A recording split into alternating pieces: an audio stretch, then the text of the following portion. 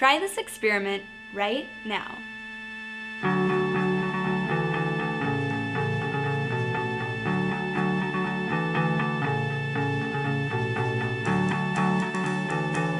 Ask a friend to take off his shoes.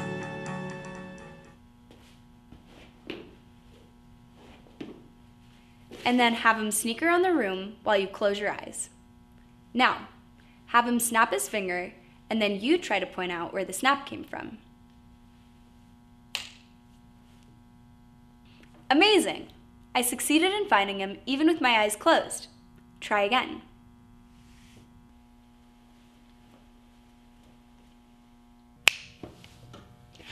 There he is again! Ha!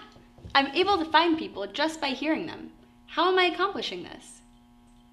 It takes more time for the sound to get to the ear that is far away than the ear that is close, and that tiny time delay is heard, which allows you to triangulate the position of the sound, even if you only hear it once. Now, this does not work underwater. For example, if you are underwater and you have your friend click rocks together, you will not be able to triangulate the location of the rocks because the sound travels almost 5 times faster in water than in air. But how do fish deal with this? Well, along the length of the body is a sound sensor called the lateral line. This gives enough distance to sense the time delay and the location of the splashing of a seal, or whatever it is the shark is hunting. Anna Spitz, secretly a shark. She's really a shark. All right, cut that.